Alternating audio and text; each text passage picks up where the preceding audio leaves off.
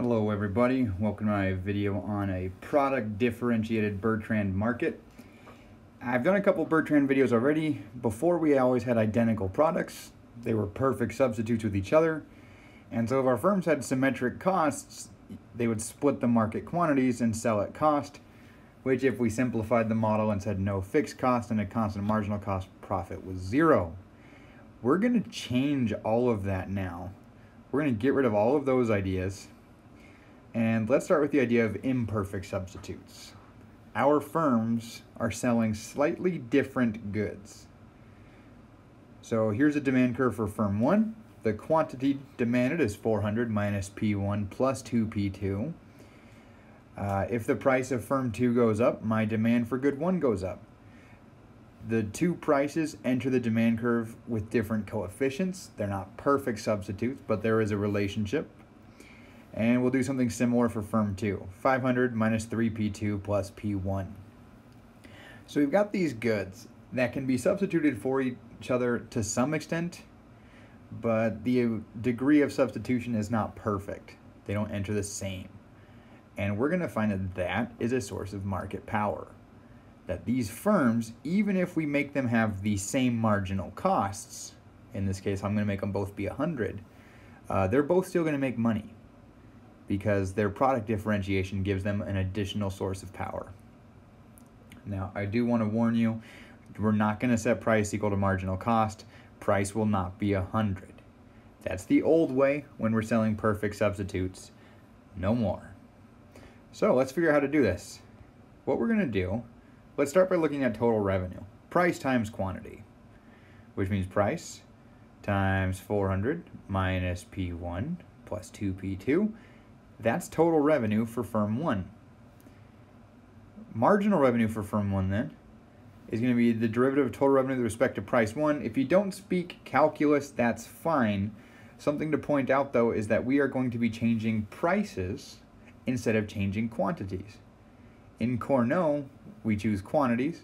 In Bertrand, we choose prices. So keep that in mind. Now, for those who don't speak calculus, in my class, I use straight lines for my demand curves. It really helps because it means when I do my total revenue, my marginal revenue curve, all I have to do is double the slope on the price I'm choosing. Firm 1 chooses P1, and so it doubles the slope on P1. So instead of 400 minus P1 plus 2P2, it's 400 minus 2P1 plus 2P2. The P1 that firm 1 chooses, double the slope, you'll get your marginal revenue. That's true as long as it's a straight line. Likewise for firm 2, P2 times Q2 is total revenue. So plug in the demand curve there. Marginal revenue, we double the slope on P2, since that's the price they're choosing, is 500 minus 6P2 plus P1. And there you've got the doubled slopes for the P that they're choosing. So with all this, we're gonna do something that's very familiar by now. Set marginal revenue equal to marginal cost. Both firms will do it. Now, in the past, I've always treated this as a choosing quantity sort of equation, because our marginal revenue is total revenue, change in total revenue over change in quantity. But now that it's change in total revenue over price, let's introduce some intuition. Basically, I'm gonna lower the price, and as I do, I'm going to pick up customers. I'm going to lower my price and pick up customers all the way up until the new revenue from the next customer is equal to the new cost. Once the new revenue for the customer is less than the cost, I should stop. And so that's where this marginal revenue equals marginal cost kicks in. So let's come down and see what it looks like. Marginal revenue 400 minus 2P1 plus 2P2 equals 100. Remember, we got a constant marginal cost of 100. So for firm 1, that simplifies out a little bit.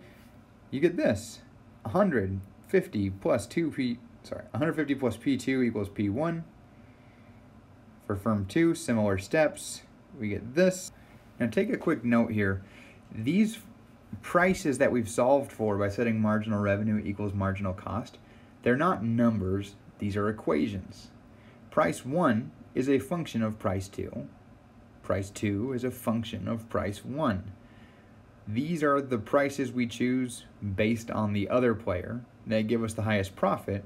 We call that best response functions. The best response function tells me what will make me most profitable based on whatever you're doing. One thing to note about these best response functions, they both have positives in front of the other firm's prices. In a price war, if my competitor raises prices, my best response is to raise prices too, because I can do so without losing customers and I can make more money. So, should be positive. If it comes out negative, you did it wrong. So our Nash equilibrium, as always, is the intersection of the best response functions. So find where these two things cross each other, and that will give you your Nash equilibrium prices for this Bertrand competition with differentiated products. So let's figure it out. 150 plus, oh yeah, by the way, we're going to start with best response 1. So 150 plus price 2. Price 2, though, is 1/6 times 400 plus P1.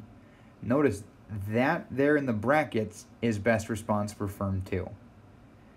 All of that equals P1. I've substituted BRF2 into BRF1. And we can simplify that a little bit. We get this, we get that, and price 1 equals $260. Then I can substitute firm 1's price into firm 2's best response. 400 plus P1, well, P1 is 260, and I will get that price 2 is equal to $110. Price 1 was 160, price 2 was 210. Sorry, it was 110. Notice, both firms have the same cost. They both had a constant marginal cost of 100, and they charge completely different prices. The additional market power that comes from product differentiation lets them charge above cost. And the firm that can differentiate its product more can charge even more money. Now, let's do some quick recall. The demand curve for firm 1 was this, 400 minus P1 minus 2P plus 2P2. Well, in this case, that is 400 minus 260 plus 220 equals 360. That's how much of good 1 will be produced and sold. Firm 2 had a demand curve 500 minus 3P2 plus P1. That's equal to 500 minus 330 plus 260 equals 430, and that's Q2. Okay, we've got our quantities now. There they are. We've got our prices above. What are profits? Profit for firm 1 is Q1 times P1 minus ATC1. Notice that now, as opposed to most of our duopoly models, I have a 1 on the price. That's because our firms can choose different prices. So that's going to matter now. And this is equal to 360 times 260 minus 100. It's $57,000. $57,600. Profit for firm 2. Quantity 2 times P2 minus ATC2 is equal to 430 times 110 minus 100 equals $4,300. So even though firm 2 made a lot more because their price was low, so their profits are lower too. So I hope this is a helpful intro to you to product differentiation in a Bertrand market. I've got a couple of different kinds of product differentiation in some other videos, but this one fits into your standard oligopoly frameworks that you may already be familiar with. So hopefully it was useful to you guys. If not, too bad. Good luck out there. Be safe, make good choices, all that. Happy econing.